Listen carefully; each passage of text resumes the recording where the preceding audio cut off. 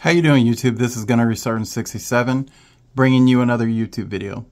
Today's YouTube video is going to be on the 12 prepping items everyone living in an apartment needs. Alright, let's go ahead and get into it, YouTube. Alright, so you have quite a few Americans, and if you're viewing this channel from another country, the UK, Australia, anywhere in Europe, Africa, Asia, then chances are that a lot of my viewers live in apartments or condos. And with that being said, your prepping strategy is going to be a little bit different because you usually are very restricted as far as the space that you have. A lot of places have restrictions on the things that you can have and you can't have. Some of the prepping items that require some type of finite fuel like propane or gasoline or diesel, you can't really have that stuff, or if you do, it's got to be in very, very small quantities. And you also have other people really jam-packed in a small area. So apartment preppers, condo preppers, whatever you want to call them, definitely are a lot more challenged than us that have a home or are renting an actual house. So today's video is going to be focused on all of the apartment preppers out there. So like I said, let's dive into it. The number one prepping item everyone living in an apartment needs is going to be water. Water is one of the most important things you can have. When I lived in an apartment, what I made sure I had was at least 3 cases of water on hand, and that was on the low side. I usually had more like 5, but it usually was about three cases of water. 24 bottles, 12-ounce bottles of water, 16-ounce bottles of water, and usually came in 24 to a pack. So you have 3 cases. You have a buffer of water that you have. So yeah, water. You definitely need to have water. Number 2, you need to have food set back. Now, food, preferably the food that you set back should be canned food. The majority of us eat some form of canned food. I love stag chili. I have quite a bit of stag chili put back. I really, really enjoy it, especially when you start putting some bread in there and eating it with crackers and things like that. It's got all of the things that you need as far as your macronutrients. It's dense in carbohydrates and protein and fats. It's like the perfect combination. So for me, I try to stack quite a bit of canned goods. Also with that, I dabble in freeze-dry food like Mountain House, like what I got right back here. I got a bucket of Mountain House freeze-dry food, 32 servings. It's a little more pricey, but it lasts about 25-30 years. So as far as my food preps go, I always have a certain percentage of my food preps as freeze-dried or MREs. So you definitely want to have food. Next, you always want to make sure that you have some type of alternate power source. And for living in an apartment, what better alternate power source is a solar generator? Just like what I have here. This Jackery 300 Plus. It's perfect. It can power all of your small needs. It allows you to power your small to medium electronic devices like your cell phones, iPads, drones, rechargeable batteries, rechargeable flashlights, electric blankets. Electric blankets, these small solar powered or these solar generators are perfect for electric blankets, your ham radios, your walkie-talkies, and your 12-volt portable refrigerators. Having the ability to generate power is huge in any type of SHTF event or grid down scenario, especially in an apartment. One of my good friends who is also a prepper, he's also a former Marine, he lives in a condo and he lives on the 8th floor, and he has rigged up with PVC pipe,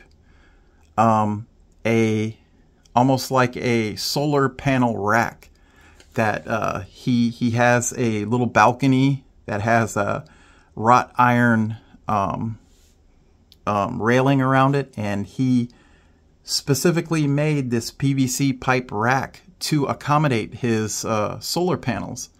And he puts 3 100-watt solar panels on it, and it sticks out probably about 4 or 5 feet from his ledge, and all 3 solar panels get sun.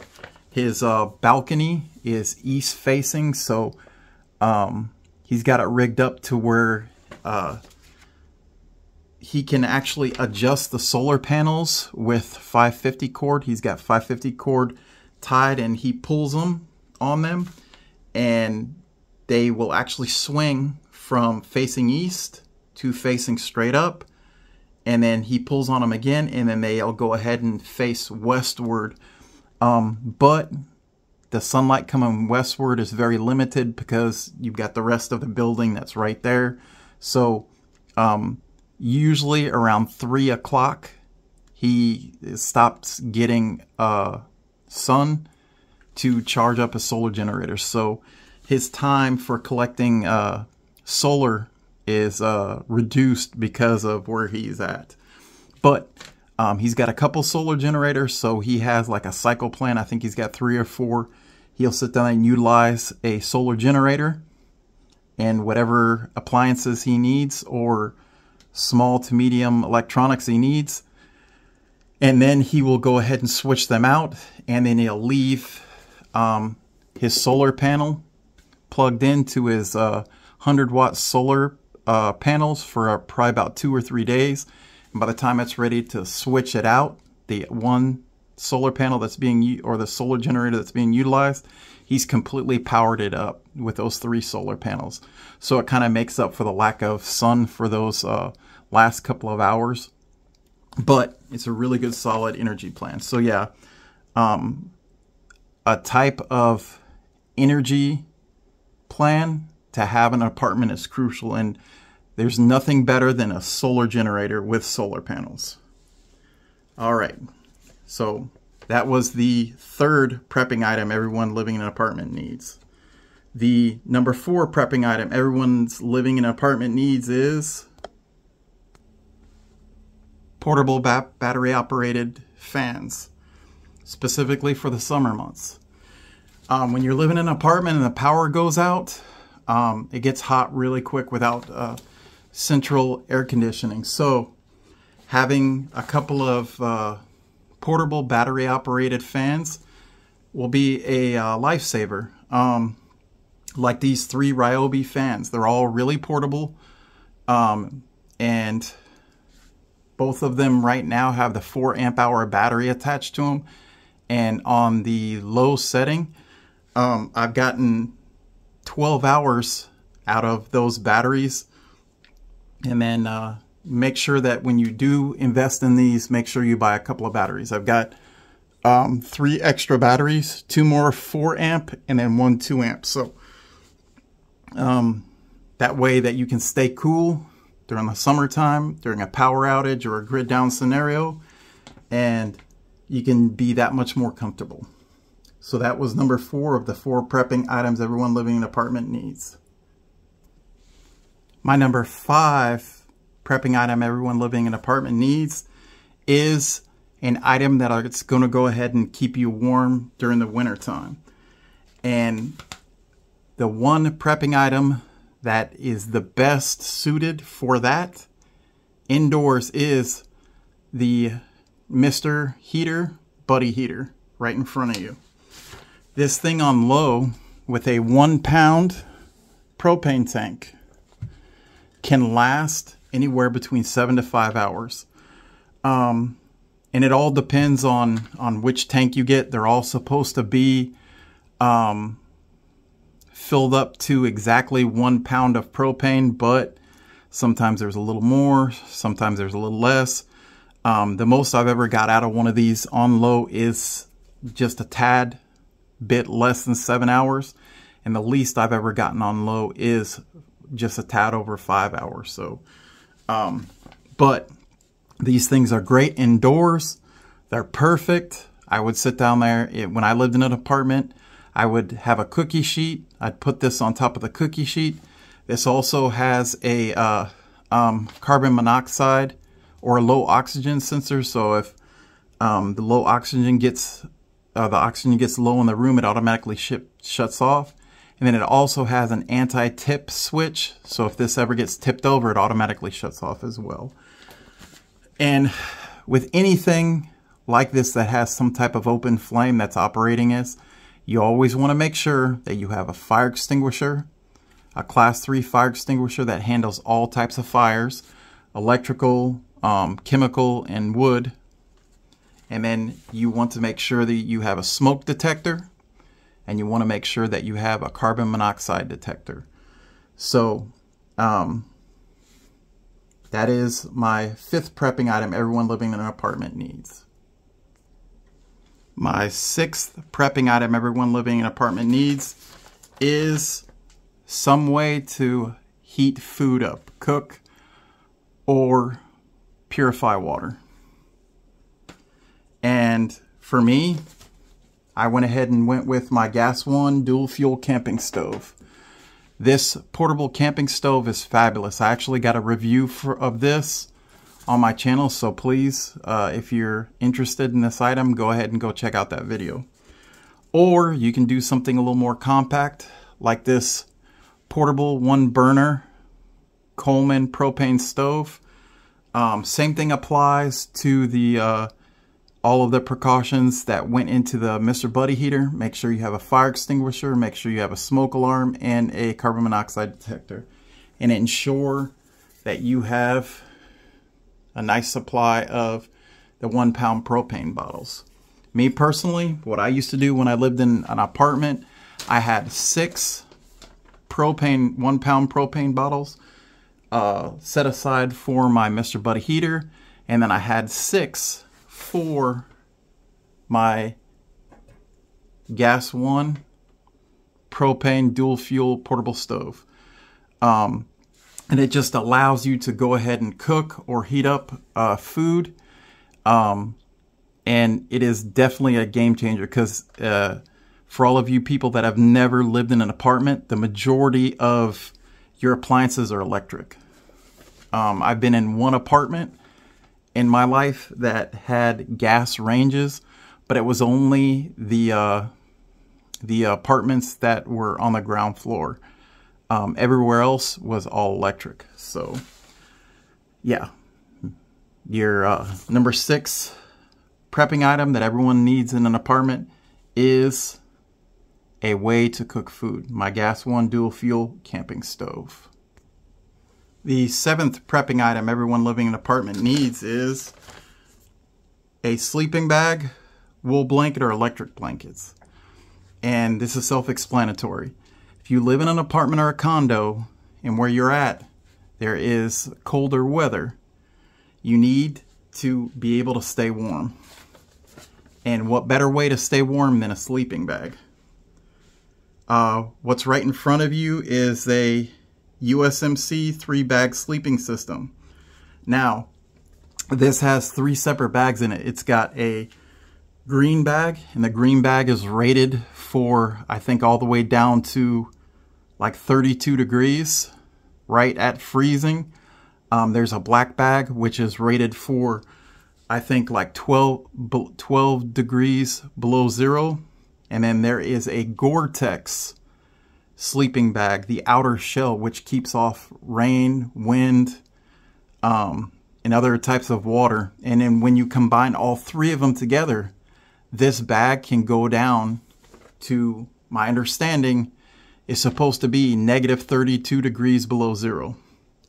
Now, I've utilized this exact same sleeping system while I was in the Marine Corps up in Bridgeport for training, and it got all the way down to negative 12 degrees And just using this sleeping bag alone in a tent, I stayed more than warm. As a matter of fact, a couple times throughout the night, I had to open up the bag because I was starting to sweat. And if you've ever been in any cold climate, you know when you start sweating in a cold environment, it's not good. So having a sleeping bag like this, or a bunch of blankets, specifically wool, like this. This is a 80% wool, olive drab, military, fire retardant blanket. Now I got a bunch of these, and just in case, if something happens to my sleeping bag, or if somebody else comes over and they're at my house, I can go ahead and give them a couple of these wool sleeping bags and they're good to go. So that is my 7th prepping item everyone living in an apartment needs, is a sleeping bag, wool blanket, or electric blanket.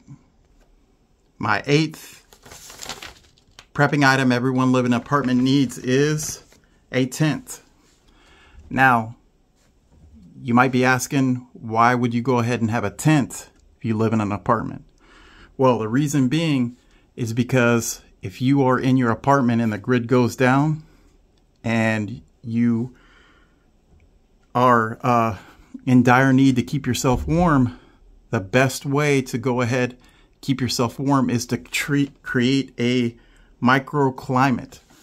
You pick one room out of your apartment and you go ahead and seal it off. You bring in, if you are lucky enough to have a Mr. Buddy heater, you bring that in, you bring your sleeping bag, you throw this tent up, you take a wool blanket and you put it over the top of the tent. You go ahead and put your rain fly over that and you secure it. And now you've went ahead and you have a much smaller area to go ahead and generate heat, and the ability to trap that heat in there and stay warm and be able to survive that event. Your chances of surviving that event have just grown dramatically because you've created a microclimate. You're using less resources to keep yourself warmer in a much smaller space. So a tent is very, very important. That is the number 8 prepping item everyone living in an apartment needs. The 9th prepping item everyone living in an apartment needs is some way to purify water, water container, water collection items. All right. So when you're living in an apartment or a condo, you need to have a way to, once all of your bottled water runs out, or the taps aren't distributing potable water anymore, then you need to have an ability to gather water, purify that gathered water, and also contain it. So what you got in front of you right here is an aquapod. If an emergency happens, you unpack this, you put it in your tub, and you fill it up. This aquapod right here is the smaller one. It can do 70 gallons of water, and you can go ahead and utilize that water. It's potable. So additionally, I've got a water brick out here. I got a couple of those. Water bricks are perfect for apartment living or condo living. In addition to that, you also, if you collect any rainwater, then a lot of that rainwater is going to be coming off of your apartment building's roof, or if you all have like small balconies and you've got people living above you, then chances are that the rain off is going to be coming off of that balcony wall or ledge. So you can sit down there and hook up a tarp to it, put the end of the tarp inside of a bucket or a Tupperware container, and then now all that water will run into it. You can take that water and ensure it's fit for human consumption by running it through the Sawyer Mini. The Sawyer Mini is very affordable. I think I bought mine at the time for like $29, and it filters up to 100,000 gallons. You buy a couple of those, you'll be set. So my 9th prepping item everyone needs in an apartment is water purification, container, and collection. The 10th prepping item everyone living in an apartment needs is a way to collect human waste. And the best way to do that is just with a good old-fashioned bucket. What you got right here is a Lowe's bucket, and it has a gamma lid. A gamma lid is basically just a screw-on lid. You unscrew it, and then anything inside is secure. And the best way to utilize this in any type of human waste removal systems is just to get some garbage bags. If you want some fresh scent ones like I got here, you go ahead and line this bucket with that garbage bag. And then if you want for comfort, you know, buy some pool noodles and cut them in half and cut them down the middle and put them on the ledges of this bucket. And now you've got a makeshift toilet. And you go ahead and do your business in the bucket that's lined with a garbage bag. And once you're done, you put all of the toilet paper. And then what I used to do, I had a cat though. I would take cat litter and throw some cat litter in it. I would take all the air out of the bag, tie it up, and then leave it in here, and it makes it nice and compact, and I will put the lid on. That way you could go ahead and utilize this bucket several times before you have to empty it out, because all that smell is enclosed in there, and the cat litter definitely cuts down on the foul odors. But yes, that is my 10th prepping item that every prepper needs to have, is some type of human waste removal planner system, aka a nice bucket with a gamma lid on it. My 11th prepping item everyone living in an apartment needs is a DC 12-volt portable refrigerator. What you have right in front of you is an Iceco JP42 portable 12-volt refrigerator. Now, this thing is perfect for if you live in an apartment or a condo. You couple this along with a solar generator, a medium range or a large solar generator, then you have refrigeration. And what makes this important is during a power outage, you can go ahead and transfer all of your food in the refrigerator into this portable 12-volt DC refrigerator. Now, it has 42 liters capability. So with that, things in your freezer, you can pull them out, put them in here. Now you're going to have to take them out of all the packaging and lie them flat. But you can go ahead and stick them in here along with any of your lunch meat, your bread, your cheeses, your milk, eggs, anything you can put in this. And if you have a mid-size to larger solar generator, you are going to get plenty of runtime out of it. I have my biggest solar generator is a EcoFlow River 2 Pro. It is 768 watt hours, and that solar generator alone from 100% all the way down to 0 powered this Iceco JP42 portable refrigerator for 76 hours. 76 hours, 3 days. So in all actuality, for most scenarios, temporary scenarios, that is more than enough to ensure that not only does your food not spoil, but you have things that you can eat before you start tapping into your canned food or your MREs or your freeze-dried. What makes this especially important is if you're diabetic and you have insulin that requires refrigeration, this literally is a lifesaver. So that is my 11th prepping item that you need to have if you live in an apartment. A DC 12-volt portable refrigerator. Last but not least, the 12th prepping item everyone living in an apartment needs is some type of personal protection item. For me, that personal protection item is going to be a firearm. What I got in front of you right here is a Glock 35 and 40 and Smith & Wesson. The reason why this is a big prep for me, it's probably the most important. If you've ever watched any of my other videos, you know that for me, security is the most important prep. Because if you can't protect your preps, then you don't own them.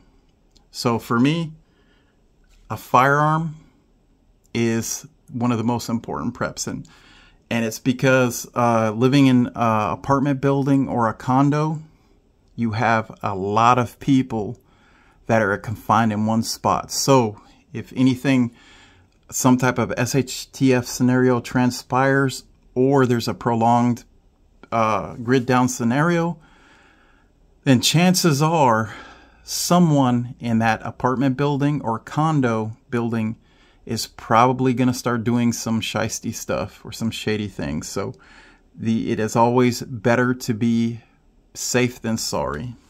And the best way to ensure that you are safe is to ensure you have a firearm. Now, if you live in a place where you can't have a firearm, then there are multiple other items that you can go ahead and utilize to ensure your personal protection. There's crossbows, there's bow and arrows. You can go ahead and do a sling bow, which is basically a slingshot that's rigged up to fire arrows. Something simple as a baseball bat, knives, hatchets, anything that you can utilize to ensure your personal protection. Me personally, I like things that give me a ranged advantage, and the best way to do that, since I live here in the United States, is with a firearm. And for me, the most important firearm that you can purchase for your first purchase is a handgun. Because a handgun can be extremely concealable. A handgun is easily wielded. A handgun is easily trained with. And all the things that come with it are fairly cheap. So with a firearm, you just want to make sure that you get plenty of training with it. You have ammunition to go along with it. And you get the magazines or the speed loaders or the holsters or any of the other things. And the cleaning gear. Here is a 40 caliber bore snake for the barrel. Got to make sure you get your lubrication. And then, of course, your cleaning brushes. So, there you have it, YouTube. Those are the 12 prepping items everyone living in an apartment needs. Number 1 is water. Number 2 is food. Number 3, solar generator with solar panels. 4, portable battery operated fans for those summer months. 5, the Mr. Buddy heater for during the winter time when it's cold to keep you warm.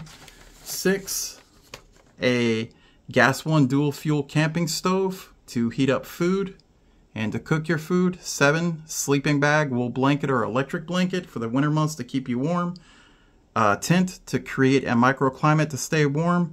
9, water purification, water container, water collection items. 10, your human waste collection system plan. 11, DC 12-volt portable refrigerator. And 12, a personal protection item. And like I said, for me, it's a firearm. All right, YouTube, that's about it for today. If you like this video, please go ahead and hit that like button. If you like this content, please hit that subscribe button. Please go ahead and share this with your family and friends. Let me know in the comments section what you like, what you don't like. Let me know if you agree with my list. Am I missing anything? Is there something here that can be switched out for a better item? Let me know in the comments below. This is Gunnery Sergeant 67. I'm out.